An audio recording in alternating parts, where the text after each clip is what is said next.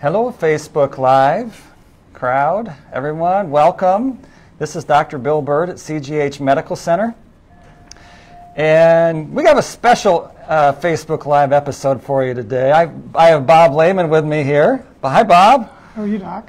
I'm doing well. Bob's the director of our maintenance department here at the hospital.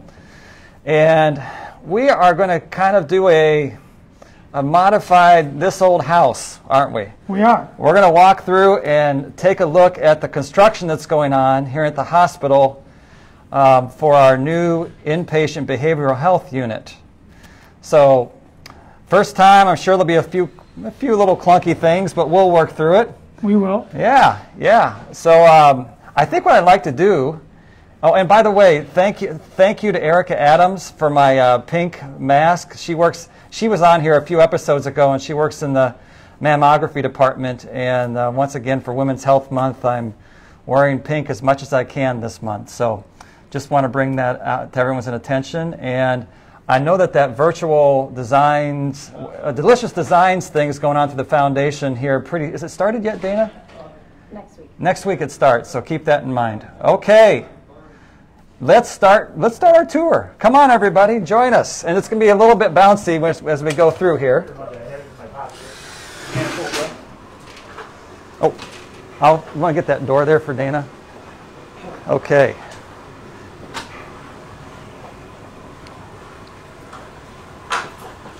And what I want to do actually is I want to talk to some of the folks that are working here and doing this work. And hey, Eric. Hi, Eric. How you doing? Good. How are you? I'm good. So I'm gonna get this microphone like this, and let me know if we're having any issues. So, I grabbed my name badge. Okay, let me try that again. Okay, here is what I'm after. The microphone. So Eric is one of the folks working here on the project. And by the way, if you're big into bass fishing or electric guitars, this is your guy as well. So, right? Yes. All right. So, Eric, tell me what's your role here? Well, I'm a carpenter here. Our job is to build pretty much everything: walls, sheetrock, paint, mud, the whole 9 yards. That's my job. Did you start out at CGH as a carpenter, or did you come here from having been elsewhere? Well, I had worked with my dad for years. My dad had his own business as a drywaller, and so as a kid we grew up learning how to do that. But when I started here, I was a general maintenance technician, and through working with Phil Todd, our previous carpenter, eventually Bob promoted me to take his position when he left, and that's how I ended up doing what I'm doing. So I kind of ended up right back where I was doing with my dad. So good. It worked out good for me. So how's working in a hospital as a carpenter different, or is it different than being a carpenter out doing residential stuff? It's definitely different than residential. I mean, there's a lot more codes to look into. You got patients. You can't just let dust just fly anywhere. That's a huge difference, you know. Also, you use a lot of metal studs that are around here. We stand rock up in here instead of laying it down. We have a lot of suspended ceilings that you don't have in houses, so it's definitely different. Our other carpenter, Eddie, back there, when he came in here, that was the first thing he found out was it's a little different. There is a difference, but... Okay. So... Good. Well, hey, thanks, and appreciate your time. And where are the fish biting right now? Pool 13, Mississippi River. There you go. All right. For sure. Good chatting with you, Eric. Have a good day, All right. Okay, we're going to keep going on here. And so, Bob, I think the thing, I don't know if Dana can do this. I probably should have asked Dana. If you look up above us, there's a lot of stuff going on. There's a lot of stuff going on. Tight ceilings, a lot of stuff going on. The amount of, and we get down in here. Come on this way with us a little bit too. The amount of wiring that is in a hospital is really interesting. So, like, what is all that stuff for, Bob? The blue cables are for data that Tim had ran. So the electricians run that. Tim was running the low voltage. Yeah. And the yellow cables are also part of the infrastructure for low voltage systems for like the access control. Okay. So good. Primarily. Good. All right. Yeah. Red wire is a fire alarm. Got it. Hey, let's go. We're going to go into a room just to kind of take a look at like one of these rooms, what they look like. Where should we go here, Bob? You want to go to a patient room? Yeah, patient room. Let's go down here. Yeah. We're supposed to walk slowly, but we're not so good at that. Yeah, no. That's not my Dana strong can only suit. go so fast without it kind of starting to vibrate a little bit here.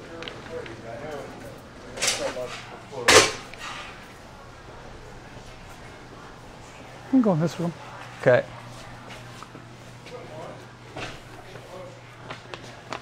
So this is the semi-private room. Okay. And so while we're talking, so how many rooms are going to be private versus semi-private, Bob? There will be 6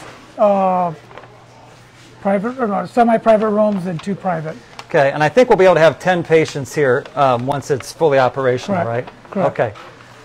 Come on in. And hey, I was going to ask you this too. When is it? When will you think it might be done? We're hoping to be done with construction shortly after the first of the year. Okay. All right. Sounds good. Sounds good to know. And then, like in terms of the folks that inspect it, how long after that does it typically take to get occupancy? Well, it could take anywhere from 15 to 45 days. Okay. So you're looking at, potentially maybe a couple months. Okay. Once done. Okay. You got to send your paperwork into them.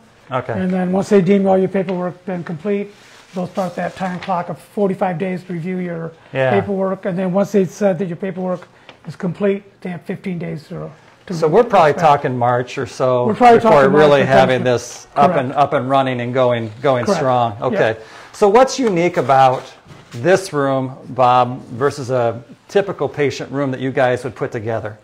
Well, when you look at this room here, you see the ceiling right out of the box is different. This has a hard cap ceiling, so it's drywall ceiling. So the studs that are put up there to hold the system in place are just much heavier. So the system itself is just heavier. All the sheetrock in here has an impact resistant sheetrock. Okay. So that sheetrock alone is just heavier in volume. When you look at it, it has like a mesh in between of it. And there again, it's just to keep anything from them banging into the wall. So you can't hit against that wall and cause a lot of damage? Right. Okay. All right. The other thing that's up here that's unique up in these rooms, in all the rooms actually, is that the walls behind the sheetrock have the 3/4 inch plywood behind there. They're again trying to keep patients from busting through the wall. Okay. They're again just more impact resistant. So everything about this room. Okay.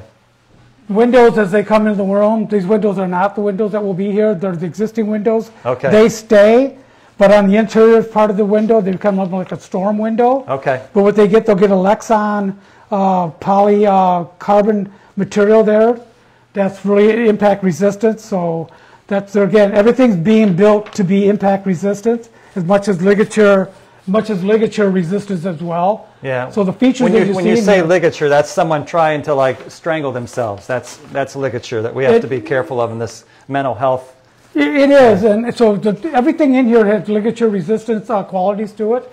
Everything from the type of diffusers that you're using for the airflow to come out of the ceilings. Okay. They have a smaller hole in them, so you can't get anything passed through them the way the holes are designed. The lighting has the special lighting has a cover over the lights themselves, so you can't get up inside of them and hang anything around anything to pull yourself or hang yourself down with or pull them out. Yeah. Fixtures in the bathroom Let's take a look at the bathroom here. Oh, we have somebody in the bathroom. How about that? Okay. Hey, Kirk. Hi, how are you? I'm good. So here, show us the bathroom, Bob. I'll step away for a sec. Okay, the bathrooms, like I said, what you have here, you have an access panel here. I will. You have an access panel here that will get put in that covers all the plumbing for the toilet and stuff. So you have nothing exposed out of the toilet. So that's, which is different than we have in the hospital everywhere else. Right. The sinks and things will have covers over the pipes that come up underneath. Yeah. So there again, nothing there to hang yourself from. Okay. So they're again, it's different than we have in the hospital or everywhere else. Yeah. All the way down to the floor drain that's in here across the opening of the shower. Yeah. Take a look at. There we go. The shower will have the floor drain is embedded into the concrete right now, and it gets a cover put over the top of this.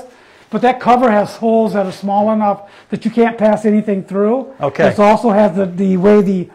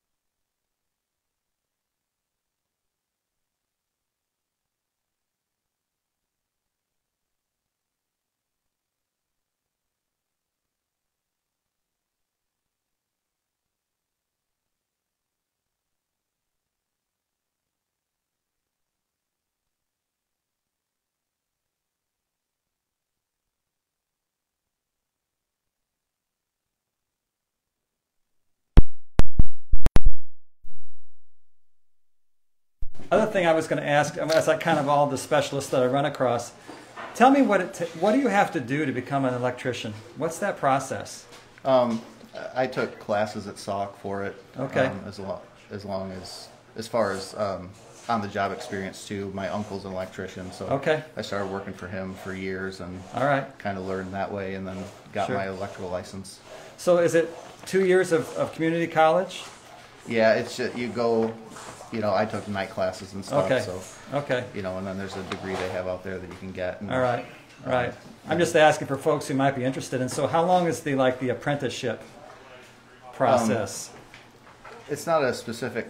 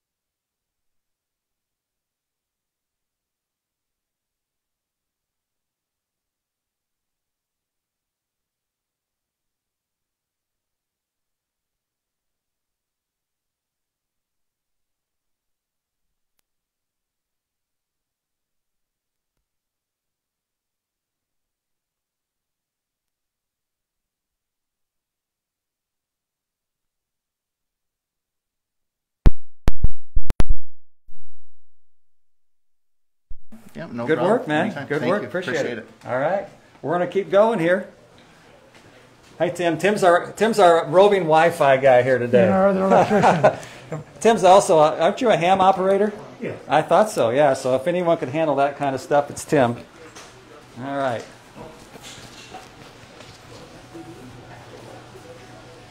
Where's the plumber at?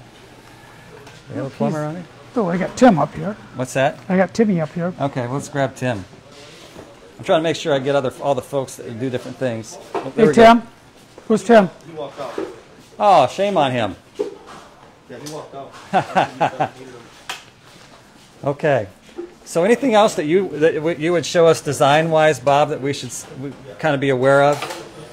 When we first came in, the other thing that's different from this unit that's going to be from every other unit, in between where you see this opening with the door frames at and yeah. the wall behind there, that's called a sally port.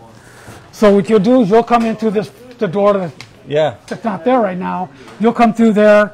You'll have to be buzzed in by the nursing staff. You'll come in. They'll be able to see you on video. Okay. You'll have to be buzzed in again, and neither one of those doors can be open at the same time. Okay. So it's kind of like a security thing. So basically, the patient cannot get out. Okay. So if you're coming in, they can't just rush out behind you. Okay. And if they get out to this unit or out of this area here, Yeah.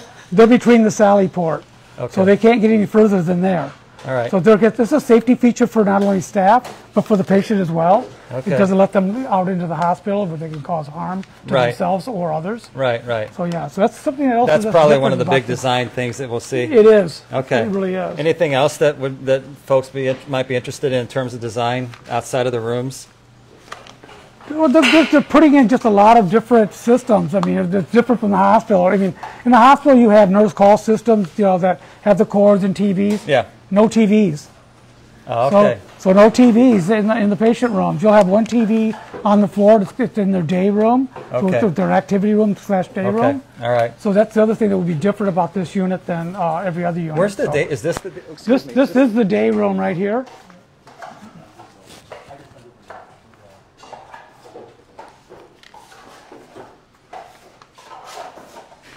Okay, so I want to take a look at this day room here.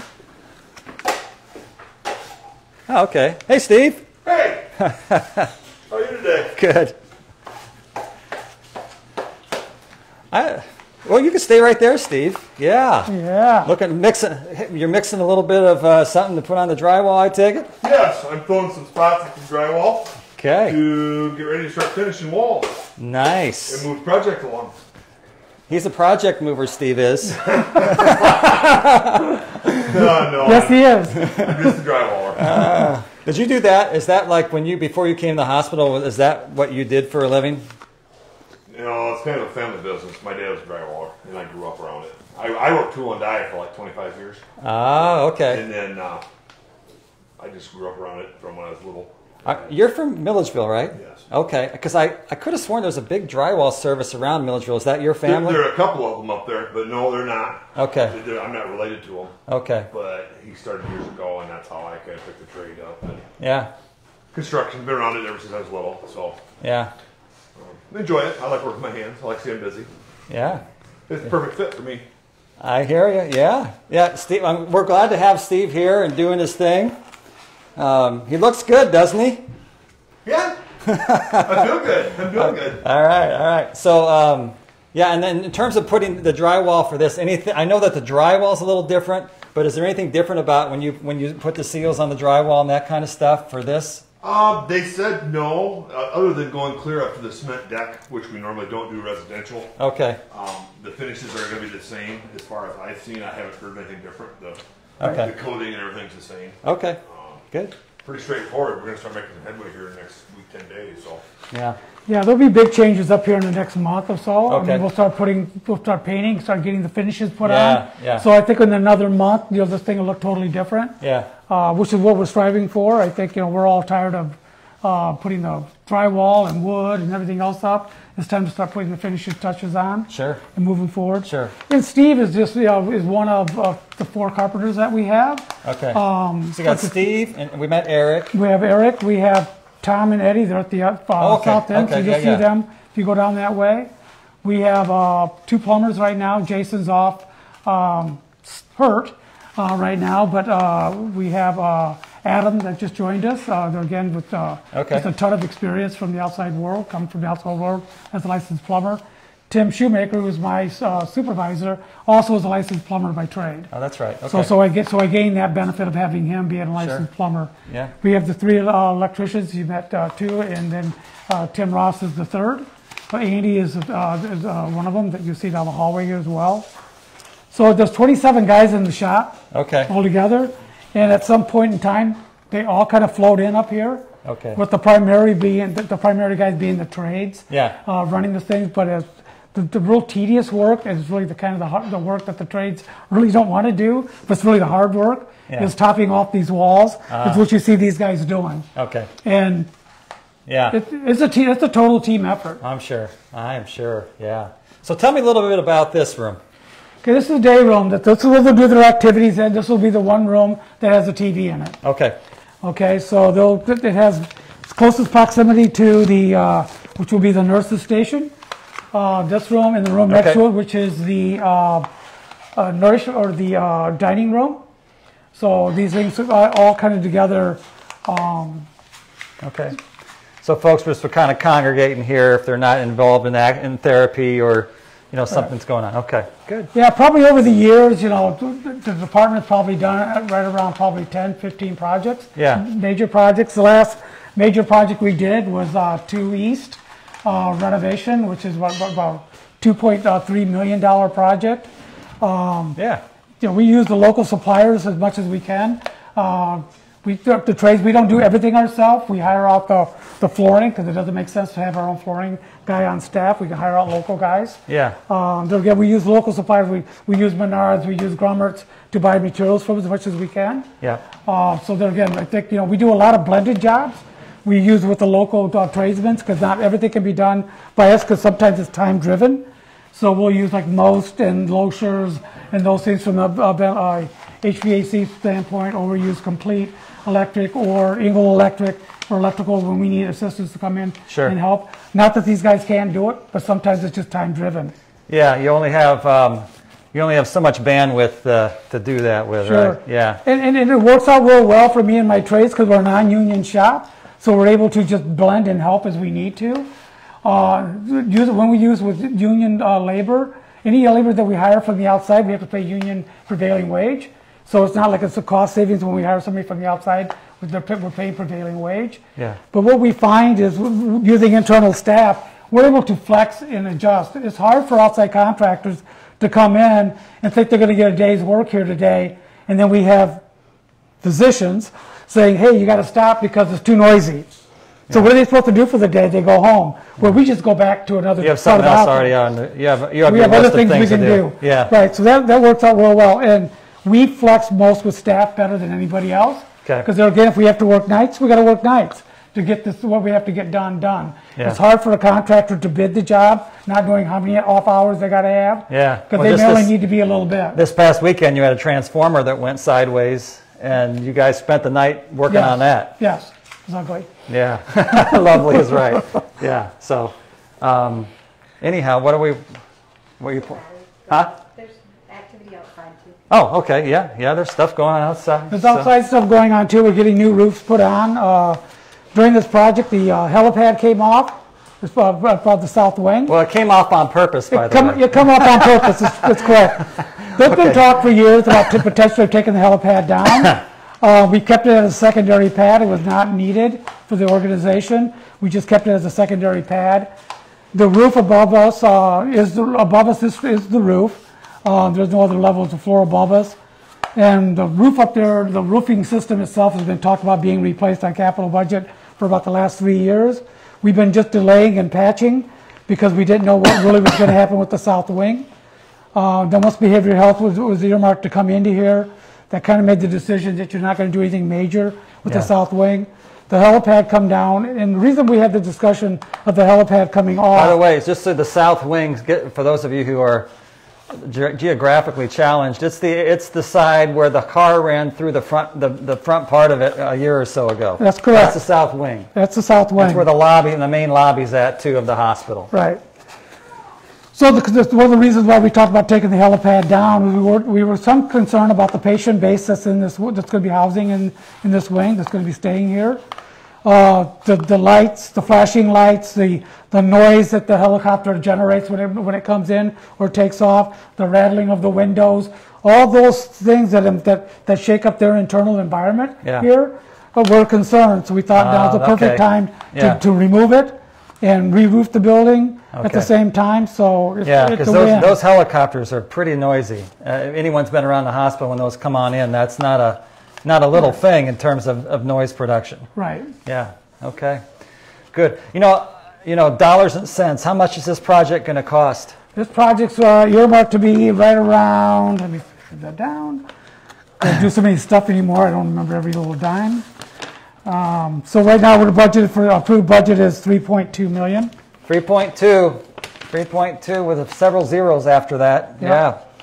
So this is a complicated project with a lot of moving pieces and a lot of new systems going in. Yeah. All the heating and ventilation systems that serve this area have been changed and are new. Okay. Yeah. So Bob, what's your favorite project that you've ever done here? I know that's pinning you way down on that, but what would you say it is? My favorite project is the HR relocation project. It is definitely not the most... So HR is human resources. Yep. So we had to relocate the HR department from the hospital. We moved it to the main clinic. And the reason why we did, the reason why we moved that was because the pharmacy was getting expanded and infrastructure changes at the east end of the hospital. HR had a budget of right around $264,000. So definitely not our largest project. Yeah. But there was time constraints of 3 months. Oh, yes. We needed to move that within 3 months, so we had to get it done. Yeah. So we pulled the team together, Tim and I did. I talked about what could be done to shorten the timeline. If we had to hire out more outside help, job out more things than we typically would. The team said no, they got this. They said, let's quit talking about it, let's go to work. So they went about over there. They took a project that was estimated to be done in 5 months, completed it on time in that 3 months. Nice. They worked, they flexed their hours as they needed to. They're again, I'm fortunate to work with a bunch of highly skilled, very driven professional staff. These guys are driven, they're up for a challenge, which is why when this project was presented to us, They were all for it. They want to build, Yeah. and they want to do the things that they think that benefit the community. They sure do. Which is save money. Yeah. As much as they can. Yeah, that's nice. That is nice. They do. Your team does really good work. They do excellent. I'm really glad we had a chance to chat with Bob today about what's going on here, this behavioral health unit. I'm going to talk a little bit. We're going to go to a kind of another spot, and we're going to talk a little bit about what the behavioral health unit brings to the community, and a few other, and some COVID-related things as well. Anything else that I didn't ask you, Bob, that you think would be helpful for the folks who are watching to know? No, I think you've answered everything I got. Okay, all right. Hey, thanks a lot, Bob. Thank you. Maybe we'll do this again sometime when this place is looking better. That'd be Not great. better, I should say, but when it's looking closer to finish. That'd be great. Yeah, yeah. Thank you, sir. Thank you, sir. All Thank right. Okay, so follow me. We're going to go this way. Okay, I'm going to try to walk slower. Let's see here if we can get this over top of this thing here. Okay. Oh, that's another way to do it.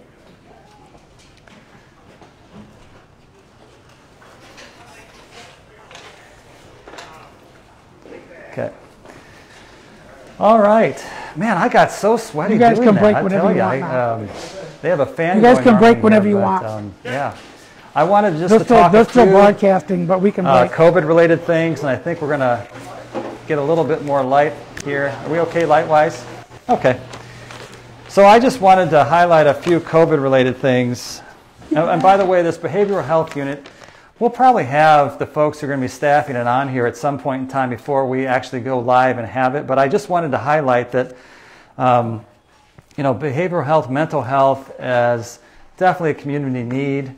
It's not uncommon for patients to come to our hospital, to the emergency department, and then, and then they need to, excuse me, and then they need to go, out of the community for behavioral health services, for inpatient behavioral health services. So the fact that we're going to have that here in the community is going to be really helpful for those patients, for the families. I'm really excited about it. Anyhow, I want to transition to COVID here for a moment or two. So we've had definitely an uptick in cases here at the hospital. In the past 2 weeks, we've had about 26% of our positive cases here at the hospital. Now, granted, we're doing more testing than we were doing early on, but 26% of the cases we've had in the last 2 weeks here at the hospital. Our positivity rate at the hospital is around 12% lately. So it's not just that we're doing more tests, it's that where more people are positive. And the health department, they're running about 20% of their cases have been in the last 2 weeks. And they're running, I hear, about 10.5% for their positive test results. Just to give you a frame of reference, the state average yesterday was 3.5% over the past week. So definitely trending higher here. Hospital cases, we continue to have them, and they're up some. So we've had more patients that are hospitalized with COVID. So it's not that we're not managing it and taking care of that and taking care of those patients, but definitely, obviously, the pandemic continues to go on, and if anything, it appears that it's, you know, at this moment stronger now than it was a few months ago. So as always, I encourage everyone just to kind of do all the smart stuff that you can, wear masks, distance, and that'll help you out a lot. I don't think it's anything right now where we feel like if folks will do that, you know, you're going to be able to stay reasonably safe as you go about most of the things that you do in the day. I did happen to get a chance to watch a webinar that the American Medical Association did in conjunction with the FDA yesterday, and they were talking about the vaccine approval process. And I just wanted to kind of share a few things that they mentioned at that session. So it's pretty likely that we'll have a vaccine by the end of the year. It's really, really unlikely that we'll have a vaccine by Election Day. They're trying to be very transparent about this process. So I think as these companies submit data that are generating these vaccines, we're going to start seeing that information become public so the public can be more aware and feel more comfortable with the vaccine approval process. The FDA is aware that the way it's kind of gone down so far has made the public a little skittish about it, understandably. So I think they're going to try to do some they're going to try to do some service recovery, if you will, to kind of better educate and be more transparent about that process. Just so you get some sense of how many patients are doing this, for a couple companies. For Pfizer, they have 40,000 patients in their trial, and another company called Moderna has 30,000 patients in their trial. So these vaccines will have quite a few people that have taken them before they go live to the public. And the final point that he gave that I thought was interesting, that for these vaccines to be really effective and get herd immunity, they'd have to be about 70% effective and be given to about 70% of the population. So quite a task to get that all done. So even if the vaccines are available, let's say in late December, I think this is me, this isn't the FDA, I think you're talking, I don't know, summer before you can get all the vaccines ramped up and distributed and given to all the people that need them. So yeah, that's kind of where we're at with that. And I read an article in one of the trade journals that I get that I thought was kind of humorous, and I thought I would share it with you.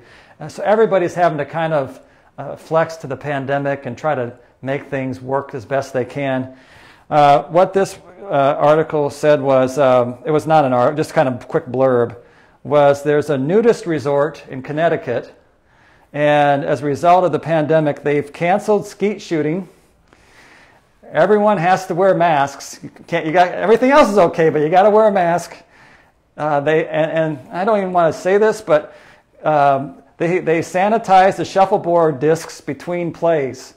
So keep that in mind for yourself as you think about this upcoming week. I thought that was pretty funny. Anyhow, thanks for listening. Next week we're going to have, I hear we may have something else we need to chat about here. Yeah, we did that part. So next week, I'm pretty sure we're going to have some folks from our lab to talk a little bit about where we're at with the testing process and what kind of tests we have and what kind of tests we maybe will be having in the future here at the hospital. So let's see what else Dana has for me. And then someone was asking about the thoughts on the drugs they gave the president. Yeah, so I saw that they gave him like 8 different medicines. Some of them were vitamins even. But yeah, I mean, one of the drugs, this one by Regeneron, which is a viral cocktail, if you will, antiviral cocktail, they're just asking now for FDA approval for emergency use. So it was experimental, and he got remdesivir, and he got some dexamethasone. I guess I would say that the Regeneron one, you know, presidents tend to get the kitchen sink, and I think he got the kitchen sink, because you and I wouldn't show up to the hospital and get that right now. The remdesivir, I would say that probably most folks would say he maybe got a little bit earlier than most folks, and that dexamethasone, which is a steroid, we don't typically give that to folks until they're like in the ICU. But I'm guessing his doctors, and he's a patient, so between his doctors and himself, they were like, let's just do everything we can think of to see if that'll get my viral load down and make me feel better. So that's my hunch of how that all played out with President Trump. Glad he's feeling better. Glad for any patient that has whatever treatment they get and they feel better, that's for sure. And the good news of this is that, yeah, we have people that get really sick and stay sick and have long-term repercussions of this. And we have people that, of course, pass away from this.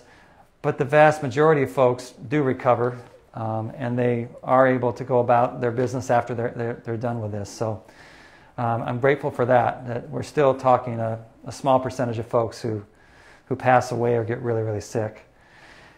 And I think I'll leave it at that. Thank you for everybody taking the time to watch this, and look forward to chatting with you again next week. And next week we'll do more of our usual, where I'll have my face mask off, and we'll have kind of split screens and be able to talk to our lab folks. So until then, have a great week. Thank you.